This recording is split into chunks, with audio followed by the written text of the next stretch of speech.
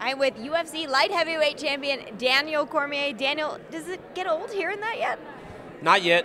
It'll take some time. I'm okay with it. Keep it coming, actually. All right, light heavyweight champ. You're here with the heavyweight champ, Cain Velasquez. Talk to me about the time that's been here in Mexico City. He's been here for a couple of weeks, and how preparation has really honed in now that the fight is just 2 days away. Oh, it's great. It's been great. You know, he's adjusted very well to the altitude.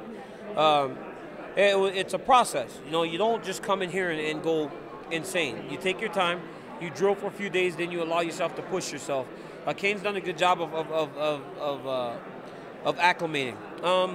It's been great. You know, Cain makes me come here. You know, I knew this would happen. Like, I knew I would have to do these interviews, and I'm like, hey, I'm just gonna hang out. And he's like, no, you need to go.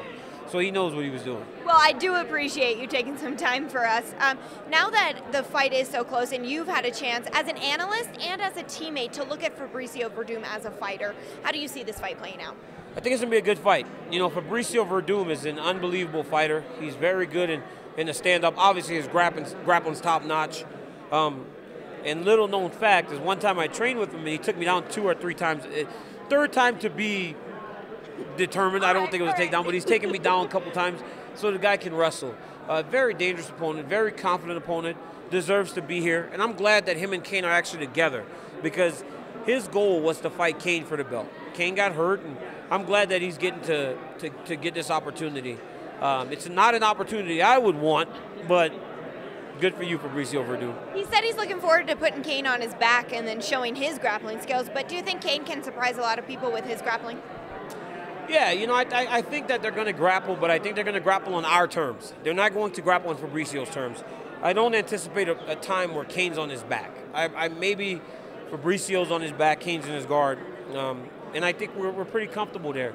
Mark Hunt was able to grapple with Fabricio and did pretty good. So we're okay in the grappling. Cain's a black belt, just as, you know, and he's a very good grappler. So we'll be fine.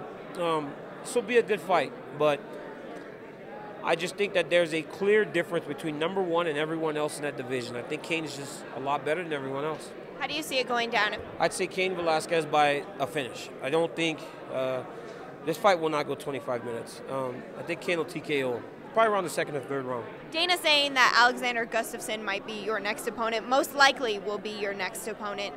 Did you get surprised by that? Do you think Ryan Bader was going to be next for you? I thought it was going to be Ryan Bader after the stunt he pulled at the press conference, but you know what, man? It is what it is. Alexander Gustafsson is very deserving of this title shot.